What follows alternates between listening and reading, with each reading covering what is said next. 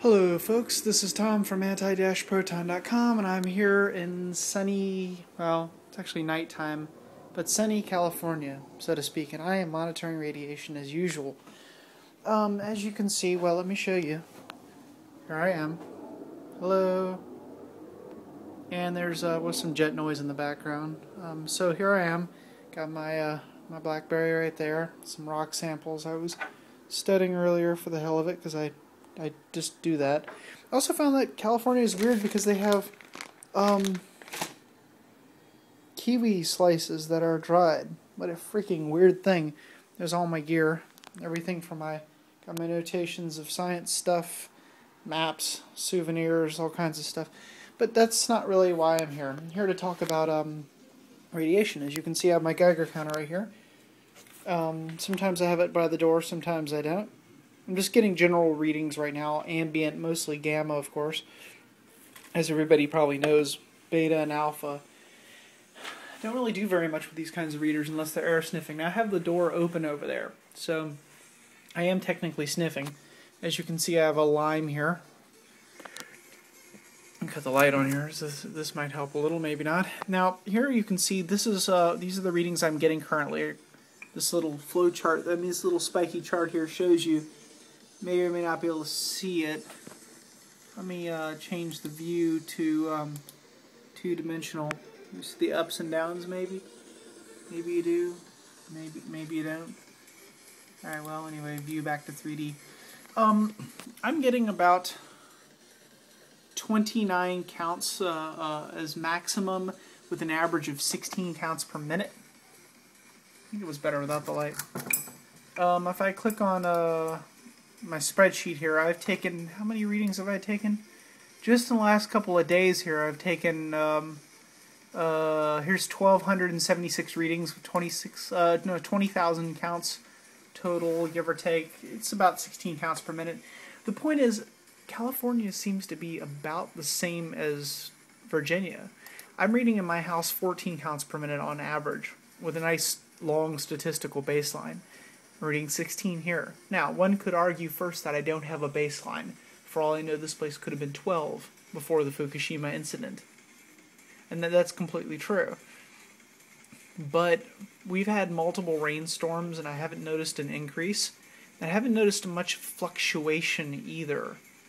When it's really, really windy, I did notice that for a short time, my average counts per minute went down to like 15 for a short time. But, I haven't really noticed very much change of anything whatsoever, and you'd think I would get more if there was, well, more radiation, so to speak. I've run my counter across the ground a few times. I haven't picked up much of anything whatsoever. To tell you the truth, it's been quite modest, which is good, I guess. Anyway, here we go. Here's anti-proton.com. That's anti-proton.com. That's me, of course. See? And I've added my cumulative data from the 16th to the 30th. Apparently there's a lot of noise outside. Yeah, that happens. So anyway, as you can see, there's me talking. And here's my cumulative data. If you click on the cumulative data link, you will see a huge amount of data, like maybe a megabyte's worth of readings, all for you to see. Just pages and pages of it. And this will allow you to get a good view of what the deal was in Virginia. Making a lot of racket out there. From the 16th of April through the very, very end of the 30th of April.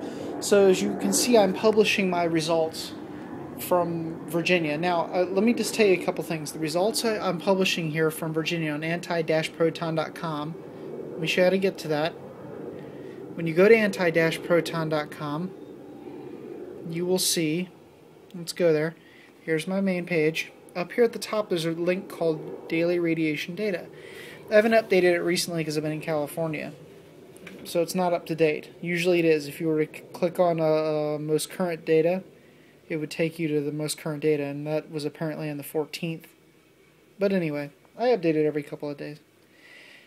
But these two links down here, the data from the 1st to the 15th and the 16th to the 30th, is using this Geiger counter right here, which, as you can see, I've gone through this many times before, is a CRM 100 with an alpha window on the front of it. It's a nice little Geiger counter. I'm going to get a better one pretty soon. And the CRM 100 sits in exactly the same location every single day. Well, right now it's in California with me, but generally speaking, by my window it sits every single day. Same exact place, always. And the reason for doing that is I want the readings to be consistent. I have a pre- and post-Fukushima baseline for my house, and there has been no average change.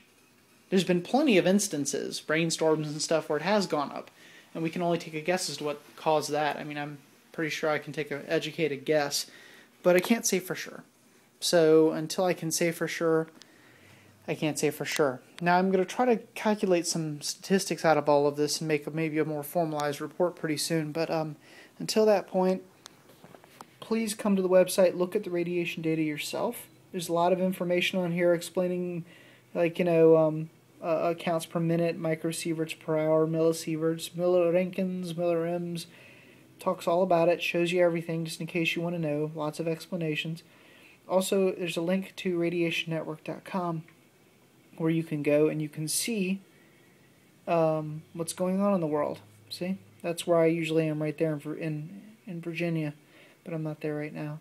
I'm in California. I'm one of these little dots over here. So anyway, that's pretty much it. The data is there for you to look at, and it's, I would say, pretty valid considering the fact that I very carefully took it all in, and I put notes in my logs whenever anything is different or strange. I think you'll see that everything seems to be pretty fine in the West Coast. I was actually quite impressed. I figured I would get higher readings than I did. I've checked all kinds of food and stuff. Here's some cashews, the kiwis. Everything I check comes out pretty straight up. Nothing shows up whatsoever.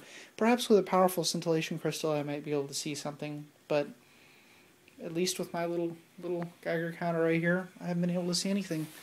And by the way, my Geiger counter's name is Natalia Radiova. If you're Russian, you might find that amusing or insulting. Sorry. Natalia Radiova. It's kind of a joke. But anyway, Zdravstvuyte, Natalia. Yeah. Ulibatsa. Yay. Well, it's not going to smile, so... yeah. Dubradin. Okay, so... I'm going to go to bed now because I have to hop on an airplane tomorrow at 7 in the morning to get back to the, back to the east. So... this has been Tom from anti-proton.com, and I will see you guys back in the United States of America. Where the hell do I think I am? I'm in California. Idiot. I'll see you back in the East as soon as possible. Bye-bye.